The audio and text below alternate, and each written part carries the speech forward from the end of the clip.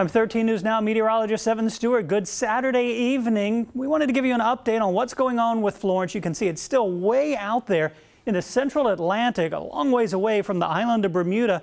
And just because it's so far away and the computer models are still differentiating in where the storm will eventually go, that's why there's still a lot of uncertainty in this extended forecast. So let's give you the 5 o'clock advisory from the Hurricane Center.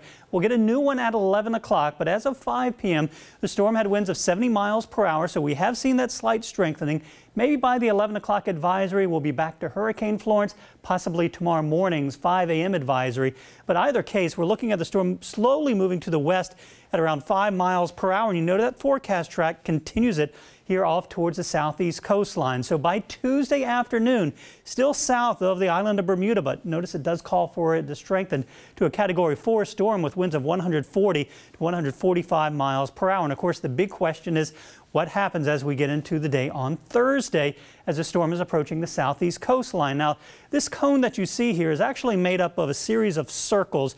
And if you take over the past 5 years where storms have been, this is sort of that margin of error that the Hurricane Center builds into this cone, because the storm could take this southern route or it could take this northern route. It doesn't necessarily mean it'll follow right in the middle of that cone.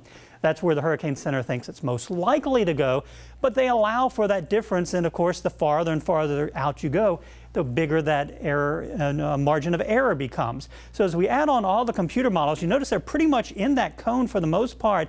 Some are clustered just to the north of the line. Some of them are clustered just to the south of the line. But that forecast track right now is carrying it very close to around Wilmington, North Carolina as we get into Thursday evening. Now, we talk about our two big computer models, the American and the European. So I wanted to put both of those on there because there are some differences in the two models from what we saw yesterday and even what they're still forecasting with the storm. I'll take you through Monday, Tuesday, and into Wednesday. We'll stop it here at noon Wednesday, and notice that they're still in fairly good agreement towards the southwest of the island of Bermuda, still off the southeast coastline. But notice that the European is a little bit farther to the west than the American model, and that trend continues even as we get into Thursday at midday. Keep in mind that the Hurricane Center has the storm pretty much right in here around 2 p.m. on Thursday. So right now, at least, the European is the closest of the two models to what the Hurricane Center forecast is. The American model is a little bit east of there, and as we get into Friday, the remnants of the storm or the center circulation up near Raleigh with the European model, but notice the American model right here around Cape Hatteras.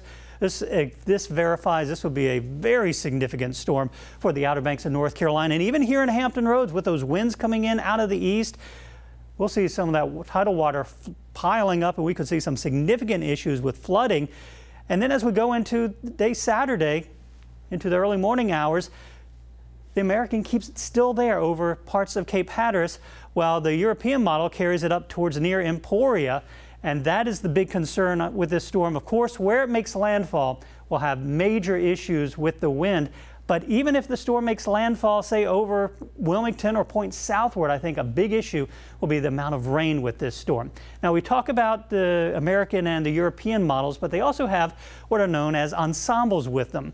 So if we take the storm, this darker line right in here, that is the average of all of these lines. Now, the official forecast carries it right here, and I know it's a little hard to see because we lose that coastline, but that's the official forecast for the European right near Wilmington, and then it just sort of meanders here around parts of Virginia and North Carolina right along the state line.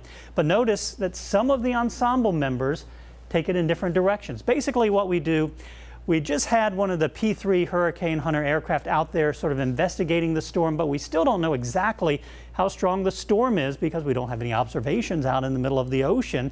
So we make an estimate that it's at 70 miles per hour based on satellite and other information surrounding it. And it might be a little bit stronger, it might be a little bit weaker, the water temperatures might be a little bit different. So if we just tweak those numbers just a little bit, maybe even only a couple of millibars, then that means that we get a little bit of a different outcome when we run that computer model again. Think of it like a butterfly effect.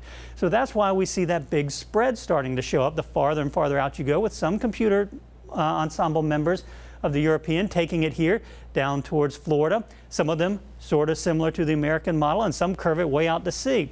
Now, I think the chances of this curving out to sea are pretty slim as we go through the next 5 days.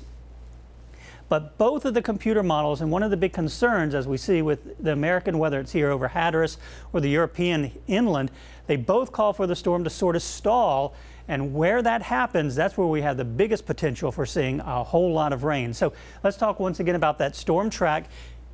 Tuesday, Wednesday, Thursday, very near the coastline. And if you were to follow that imaginary line in there, that would take it somewhere here around Wilmington, North Carolina, or close to the Virginia-North Carolina state line, or North Carolina-South Carolina state line between Wilmington and Myrtle Beach. So we shaded in that area with the highest risk from pretty much here in southern parts of Hampton Roads, Virginia Beach, right around the state line, back through North Carolina, South Carolina, and North Georgia.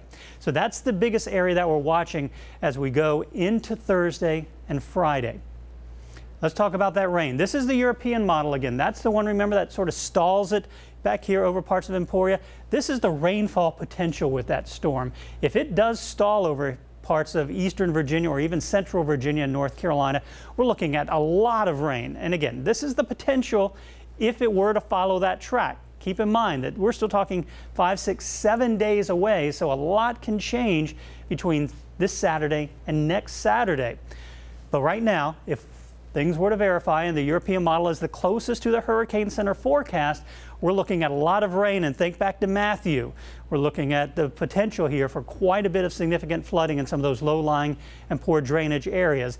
And I think that might be the big takeaway with this storm, whether it comes ashore in South Carolina, North Carolina, or even here across the eastern parts of North Carolina or closer to Hampton Roads.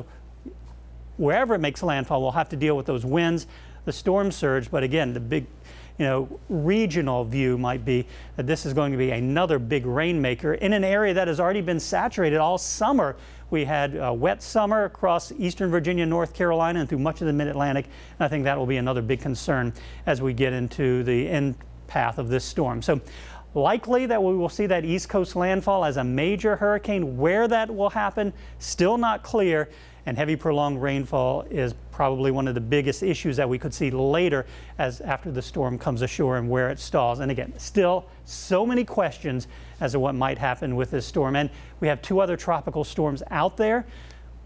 We have Tropical Storm Isaac, which is expected to become a hurricane and head over towards the Caribbean. And then we have Tropical Storm Helene, which is expected to become a hurricane, maybe a Category 2, and slowly start to curve. So there's still a lot more out there that we'll have to watch even after we get through dealing with Florence. But again, the takeaway from all of this is the storm is still several days away, and it might not be until Monday or Tuesday maybe before we know exactly or have a better idea even where the storm is exactly going to go. So I encourage you to keep attuned to Channel 13. Keep watching us on 13 News Now. Check out our Facebook pages, our YouTube pages, our Twitter pages, and we'll keep you updated throughout the weekend and early next week.